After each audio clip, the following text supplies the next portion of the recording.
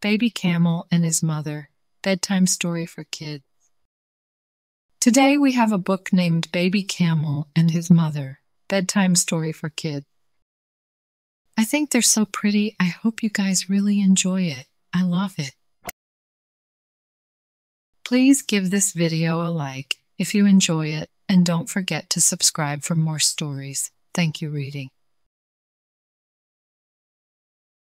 So, here we go. Once upon a time, there lived a baby camel with her mother. One fine day, as they were lying on the ground, the baby camel was deep in her thought.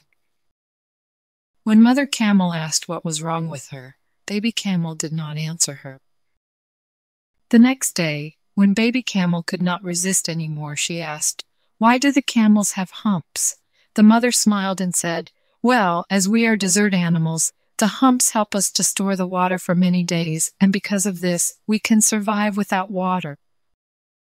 The baby camel asked, "Why do camels have long legs and rounded feet?" To this, the mother said, "These are meant for walking in the hot desert. These long legs and rounded feet help the camels to walk in the desert better than anyone does." The curious baby camel again asked, "Mother, why do we have long eyelashes? Sometimes it bothers my sight." Mother Camel with pride replied, "My dear child, these long thick eyelashes are your protective cover. They help us to protect the eyes from the desert sand and wind." Baby Camel, after thinking, said, "Oh, I see.